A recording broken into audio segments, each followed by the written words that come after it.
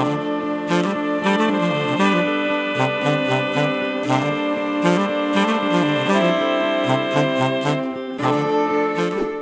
ano?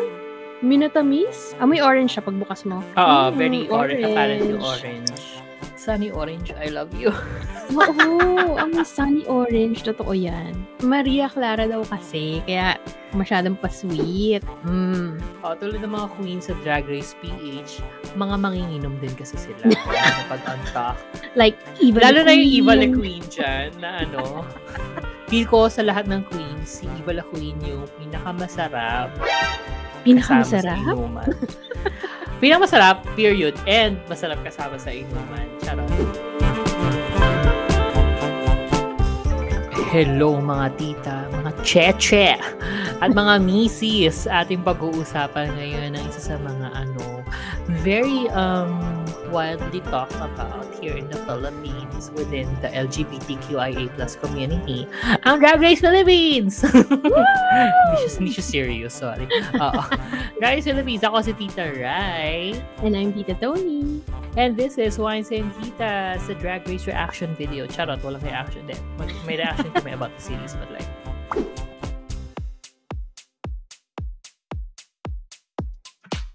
Okay mga titas, mga cheche at mga misis, welcome sa Wines and Titas kung saan pag-uusapan namin ang franchise ng Philippines ng RuPaul's Drag Race from the US. Meron tayong sarili, ayan, ating pag-uusapan yan in a bit. First things first, ating pag-uusapan ang ating wine for the week, ang very local din. And very Pinay. Very Pinay. And very Pinay, very reminiscent of the first episode of Drag Race PH. Yan, Maria Clara Sangria. Made in the Philippines to, by Destillera Limtuaco and Company sa Quezon City. Actually, na to, no? Amoy orange. Ewan ko lang mga titas na na madalas sa grocery, ganyan. But like, matagal na siya nag-exist. Yeah. Amoy orange siya pagbukas mo. Very orange. Apparently orange. Parang alam mo yung candy na nilalako, yung orange sweets. Parang siyang sunny orange, I love you. Oo, amoy sunny orange. Totoo yan. Ang dated nung sunny orange. Ito, meron siyang info. 10% alcohol, ABV. So, yun lang. And made in the Philippines. Yung amoy ba niya? Amoy sangria for you? Ma'am, hindi. Amoy sunny orange, I love you. Parang ito yung sangria na nilagyan mo ng maraming orange. Orange juice pala siya, na kulay pula. Yun yung amoy, no? Amoy is orange. Period. Orange talaga. Cheers! Try na tayo. Cheers! #support local. Parang minatamis? Malapit na siya sa That bad. Kasi hindi siya sunny orange. Oo, hindi siya orange. Pero malapit na siya sa Arnibal levels. Ganon. Gets ko yung Arnibal, but hindi pa naman ako nauumay. Kasi nakakaisang sip pa lang ako. Teka lang. Nangingibabaw yung orange. But like, ang na-appreciate ko sa kanya, hindi kasi siya asukal-asukal. It's orange, sweet. Lasa artificial. Hindi ko malasahan yung wine. Nalasahan ko orange. Wala akong mahanapan na distinct na wine na taste. And even sangria, hindi siya lasang sangria for me. Maria Clara daw kasi, kaya masyadong pa-sweet.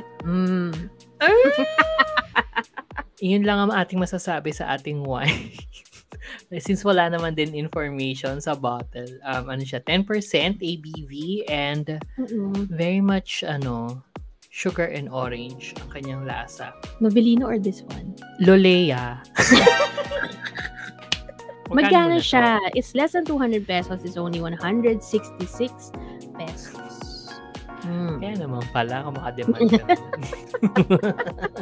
Anyway, nag-Maria Clara tayo kasi tulad ng mga queens sa Drag Race PH, mga manginginom din kasi sila. Lalo na pag-untuck.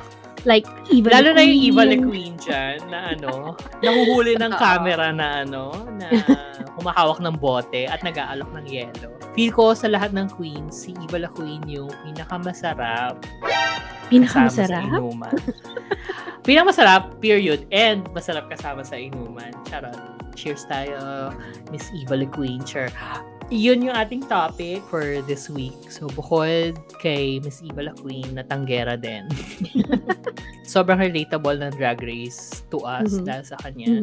So, Tita Toni, how is it like going back to the franchise ng Drag Race since iniwan mo kami nung season 3 kay Manila Luzon?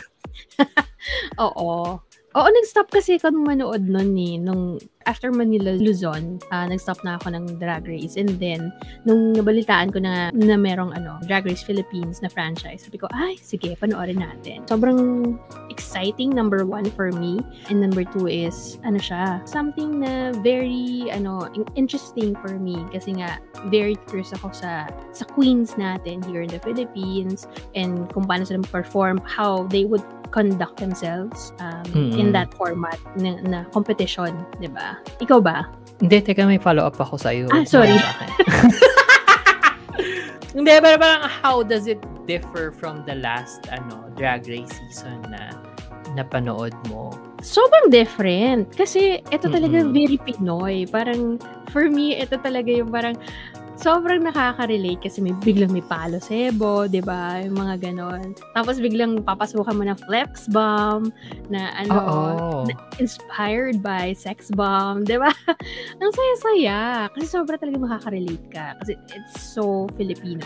Ang galing nga nun kasi same din actually yung sentiments ko kasi parang it's one thing na makarelate sa mga drag queens ng US na franchise when it comes to exploring your soji or parang growing up na ostracized ka from society, tas parang hindi ka masyadong treated well with your family kasi ganyan.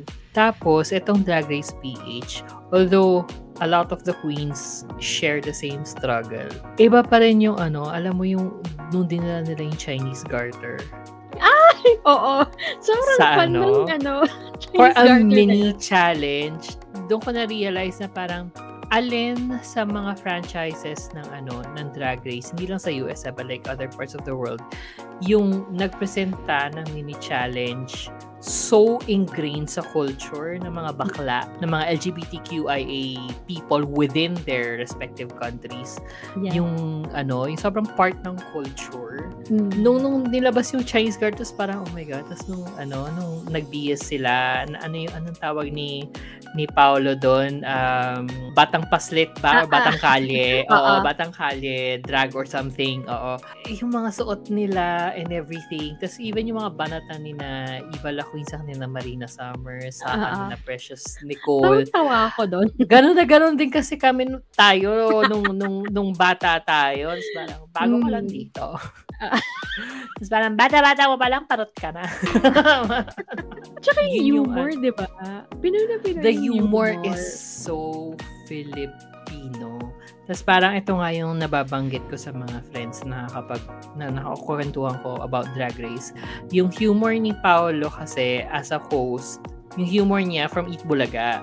Tapos for some reason, nagko-complement yung humor niya sa humor ng Drag Race. Bordering on Tita jokes kasi siya, dad jokes, ganon.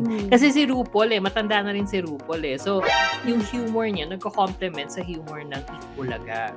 So, yun yung na-appreciate ko pa lalo. Tapos, yun nga, alam mo, napaka-Pinoy, hindi lang dahil sa nagtatagalog sila. But like, yun nga, bukod sa Chinese garter, nagpalo sebo sila. Hello, palo sebo. Naloka ako nung may nakita kong palo sebo doon. Diba? Talagang sila ng pole na gawa talaga sa kawayan. Tapos, yung mga first few runways, yung first runway na episode 1, about sa terno. Tapos, nung episode 2, tungkol sa Sagala, yung girl group. Girl group kasi usually sa ibang mga franchises, talagang international girl groups ang peg. Pero ito kasi sobrang local. Kaya sobrang love na love ko. Tapos uubo lang. Ala girl, COVID ba yan? No. Sobrang highlight sa akin yung sa Flex Bomb Girls, yung last sequence nila na talagang Sinasayaw nila yung yung spaghetti. Pababa. Tapos yung gumagano, wala man laban. Sobrang, ang saya-saya. Ano pa yung mga bet mo sa, nakakapanood ka ba ng Untucked din before? Ay, yes. Itong mga napanood kong Untucked, sobrang naiiyak talaga sa mga pinagdadaanan nila. Pero meron din naman kasi sa parts ng Untucked na sa tingin ko parang masyado yatang parang pinilit or something. Parang ganun. For me lang. Gets naman. Part na pilit. I don't wanna say scripted, but parang contrived. Yung parts na contrived talaga siya. Naiintindihan ko yung mga pinagdadaanan nila, and especially yung parang they fight through whatever issue or problem na pinagdaanan nila. Palagi akong naiiyak talaga. Hindi ko alam kung bakit. Nakakayak naman din talaga. And parang yun din yung staple sa Untucked sa ibang franchises. What is unique for me, what is unique dun sa Untucked ng Philippines is pulutan. Pulutan. Kasi ganun talaga sa US kasi parang yung mga queens doon talagang may hinahatagan ng cocktails pagpasok nila ng workroom for their Untucked. Also, yung Philippines lang ang may separate na Untucked so far. May hiwalay na Untucked. Yung iba yung Untucked nila talagang baked na doon sa sa episode. Sobrang hila ako nakakita ng mga queens. Well, especially nga si Iba la Queen na talagang bote na yung hawak, nagre-refill ng mga baso ng mga ng mga other queens. And at the same time, nag-aalok pa ng ice. Kaya sobrang napaka-Pilipino kasi ganoon din naman tayo kapag nagiinuman. May taga-tagay talaga. May taga-tagay din talaga. And not to at may pulutan. Yun nga, may pulutan. Episode 2 ba yun? Habang nag-aaway sina Brigiding sa sina Minty. Yung mga queens na nakukunan ng camera sa likod, may ginakain. Tapos parang nainggit ako. Parang saya ng inuman nila. Natawa ko dun sa episode na ng Untucked na iniwanan nila ng isang pirasong chicken wings si si Turing. Oh my God. Sobrang... Sino ba sa mga queens yung favorite mo so far? Yun, umalis na. Si Turing. Si Turing.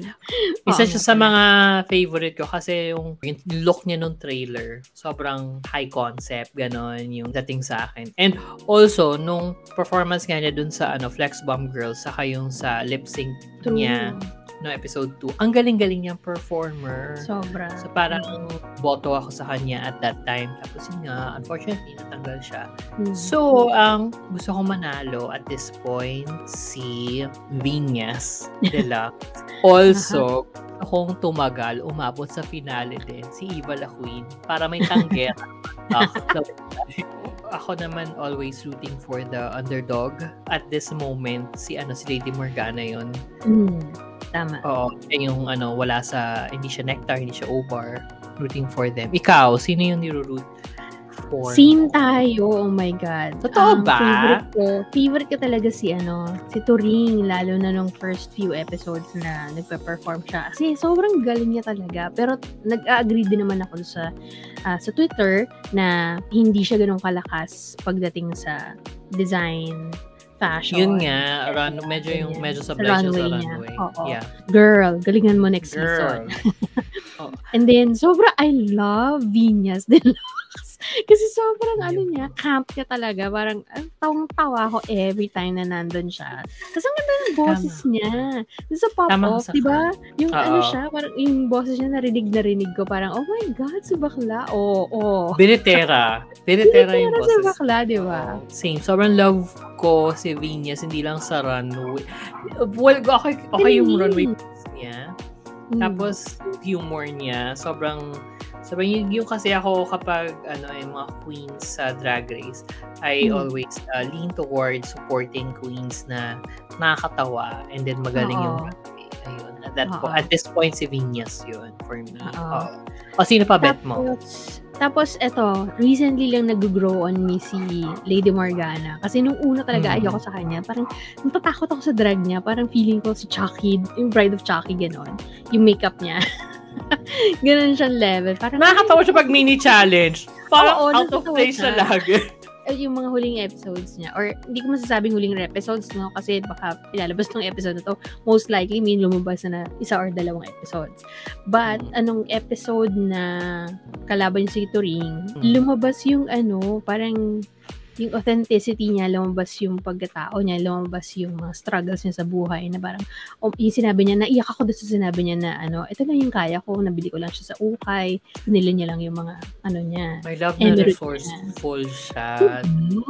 Tsaka tawa talaga ako ng shine, diba? Ayun nga, napaka-smart ng niya. Napaka-smart ng atake niya dun sa song na I have to call out whoever's criticizing Drag Race PH for saying na napaka-barangay fiesta performance at hindi raw high drag like yung mga normal seasons ng Drag Race. Una sa lahat, ano ba ang Philippine drag if not barangay fiesta gay performance? Also, they're putting yung regular seasons ng US up on a pedestal pero hindi nila deserve kasi ang daming palpak din sa mga lip syncs nila, ang daming palpak din sa sa mga runway nila na parang girl, colonial mentality mo lang yan. Tama. Sobrang ibang level and parang yun nga yung humor ni Lady Morgan, nung moment na sinabi niyang nung shine tapos shine niya yung pearls niya, doon pa lang parang ay, alam mo, sorry to ring. Mukhang... Totoo. Oo, mukhang it's your time to go. Ang galing, ang galing. Tapos ewan ko, I also like, Precious. Actually, yes. Oo. Parang ang galing niya rin mag-perform. Yes. At saka, ito, feeling ko lang dark horse for me is Marina Summers. Alam mo, magaling si Marina. Grabe siya kumembot. Nung OPN Divas, to me, it felt like set up si Precious na manalo bilang siya yung same. Oo. Yung Regine. Pero, while, magaling naman talaga siya as Regine, medyo sobrang palaban talaga si Marina as Sarah G. Galing niya. Pero ito nung episode na yon, I was actually expecting na and slightly hoping na manalo si Silhouette. Even if nung first few episodes, sabi ko, masyadong masyadong mataas naman to si Silhouette. Expect ko siya matanggal. In-expect ko din siya matanggal. Tapos nung, ito parang redemption arc na niya, na parang, wait lang si Silhouette. Ang galing ng pilitan niya. By the way, hindi lang dahil sa matanda tayo at kilala natin si Pilita. But like, kung hindi nyo halala si Pilita Corrales, parang up your, cultural quotient, ganyan. But kuhang-kuha ni si Pilita. Totoo. Just even sa look. So, parang deserve niya yung pag-play sa top. Kasi nga, si Marina. And then si Precious, sobrang gusto ko. Feel ko, malaki ang chance na manalo siya as Miss Congeniality. Ewan ko, basta it's a voting naman So, we'll see. Meron pa ba silang, hindi nalalabas na special guest? Kasi marami pa, si Regine, Pia. Si John Santos. Oo nga, si Pia pa. Si Pia, oo. Anong say mo sa mga judges? Like, sina Jiggly, sina Khaled Karen, saka sina Paolo. I like them. Si Paolo medyo okay lang. Chill lang si Paolo.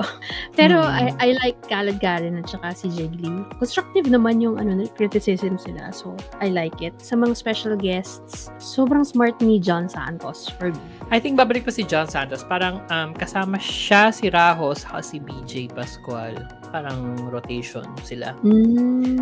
Si Ate Jiggly din naman. Maganda yung sinasabi. Actually, sobrang na-appreciate ko si Jiggly kasi before mag-start tong Drag Race Philippines, parang kasi nga galing siya sa season 4 ng ng RuPaul's Drag Race. Tapos parang lumaki siya sa Amerika, ganyan and everything. Tapos parang sobrang nasa-surprise ako, but like happy surprise na kung tutuusin minsan mas marami pa siyang sinasabing Tagalog kesa sa ibang contestants. Parang very in touch sa culture si Jiggly kahit na hindi siya dito lumaki. Tsaka galing yung mag-Tagalog in fairness to her. Diba? Oo. What else are you expecting to see dito sa Drag Race sa mga susunod na episodes? More drama. Alam mo, same. No. Kahit na set up yan. Isa pa lang na napansin ko is walang queen from Visayas. Kasi merong nagkaroon ng Mindanao queens, diba? Si Gigi Era at si Lady Morgana. But walang representative from Visayas. So hopefully, the next season. All the more reason. All the more reason magkaroon pa dapat ng ng season 2 onwards. Medyo tayo, bantay. Sa Drag Race PH habang umiinom ng wine na hindi Maria Clara kasi Oo, hindi ito. Sorry. Oo. But in fairness, magandang pairing sa Drag Race ang pag-inom ng alak. Sabayan natin yung mga umiinom sa antak. Sino sa tingin mo mananalo? At this point, syempre, ang context natin is episode 4. At this point, feel ko mananalo si Ybañez. Ikaw? Ako, I'm hoping for Ybañez as well kasi I love her. But feeling ko iba. Pwede ring Marina. Feeling ko iba. Oo. Alam mo, malakas yung feeling ko kasi dark horse talaga siya for me. Parang feeling ko, ay, si bakla, Saka may ano kasi sila may brand kasi sila. Unlike itong no brand. Kasi Brigading. Oo, Brigading ding ding. Hindi siya remarkable. I mean, not for... Hindi mo natin sa... As a viewer. Hindi mo natin siya inaano talaga. Binibring na. But hindi naman. At this point na puro safe siya. Medyo telling pero, yun na. Eto din, parang feeling ko yung mga nagiging safe, matagal yung life nila sa show. Kasi hindi ganun. Kasi medyo steady, right? Probably. Hindi katulad ni Turing. Parang ang high niya, tapos biglang low. High, tapos biglang nag-start siya ng low, high, low. Parang ganun. Parang for me, diba? Mamili ka, safe. Safe or up, down, out.